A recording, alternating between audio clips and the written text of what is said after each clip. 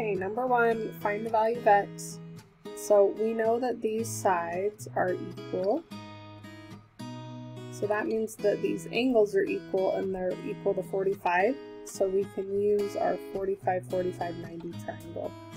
Okay, I just want to know that yes, you could use the Pythagorean theorem for this, but there's an easier way if you know the properties. Okay, so with our 45, 45, 90, we would say these are x and this is x square root of 2. So we know that x equals 12.